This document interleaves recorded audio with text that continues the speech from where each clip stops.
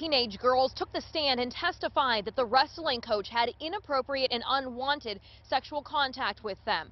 But the suspect's lawyer says this is just a case of catty high school girls making up lies. Joshua Westfall is 26 years old and used to be the wrestling coach at Jeannette High School. He's charged with kissing one girl on 2 occasions at her home and then kissing and performing oral sex on a then 15-year-old girl. But Westfall's attorney says it's all made up. As soon as these accusations came out, Josh has always contended that this never happened, that this was concocted against him by some of the girls at the high school. But the teens cried several times on the stand, describing the sleepovers at Westfall's house before wrestling tournaments. Both teens said they lied to their parents about staying at Westfall's home, and they never told anyone about the alleged contact. He's not denying that they stayed there.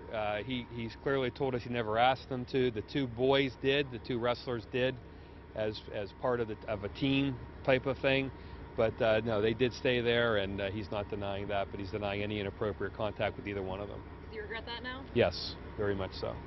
The prosecutor maintains the girls are telling the truth and that Westfall would communicate with at least one of them over Snapchat and text messaging. The judge held him on all charges after finding there was enough evidence to hold him for court.